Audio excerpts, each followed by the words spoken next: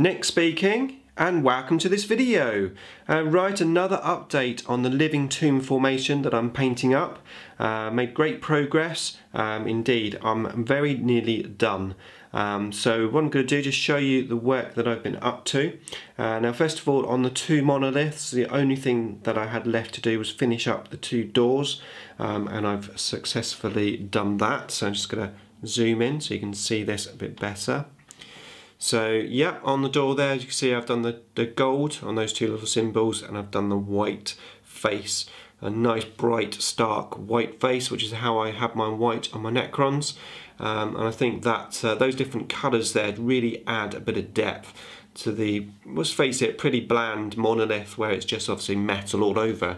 So I've done that on both of those pieces.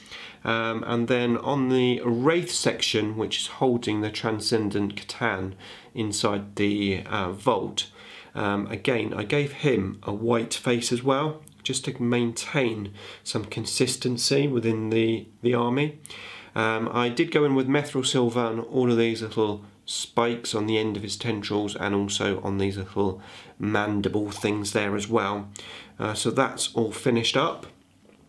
And then on the outside of the actual vault itself, probably have to zoom back out again. I've now gone in and done the symbols just on there. So I've done those gold. We'll zoom in again, sorry about all the zooming. There you go, so I've painted those up, and I've also gone into the claws on the tomb spiders that are on the outside, and I've painted that with a Mithril Silver. That's how I have all my claws in the army. So that is how the vault is going to look when it's complete. Of course, I still have the base to do and the Transcendent Catan. So I'm going to start off with the Catan. I have made a little bit of progress on him since the last video, and this is how he's looking. So I mentioned that I had decided that I was going to go for a silver body on this thing. I've painted him with chainmail, and then also with Mithril Silver over the top, and I've extended the silver all the way out into the tendrils, all the way around, because I'm going to try and have the metal sort of almost like it's like moulding into these tendrils as such. It's like paths, so it's half metal, half whatever colour I paint these tendrils. I'm still thinking green, but I'm not 100% decided. But yeah, that's how that guy's looking, and I'm really happy with how he's looking at the moment. And I can envisage him looking pretty cool and finished. So we'll have to see. I've still got a lot more work to do on him, but that's how he's looking.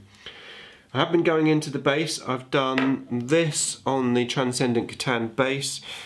Basically I just painted up the little green stuff crystal that I had there, put some sand on the base, and painted it black. I still have to dry brush that, and I'm going to put on some little stones and stuff all around it as well. So that's sort of half done.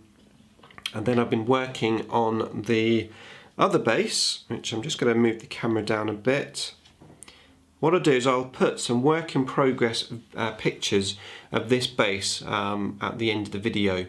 But yeah, I've basically now glued on all of the little scarabs and all the pieces of metal. I think it's looking really, really cool.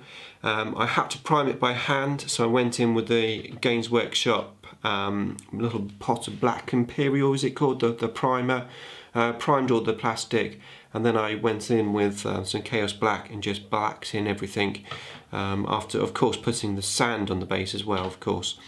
And I've got those two little crystals at the back, and now all I need to do is paint up all the scarabs and the metal. Then I'll have to, because that will be dry brushed, I'll have to go back in and just paint over the mess of the dry brush as such.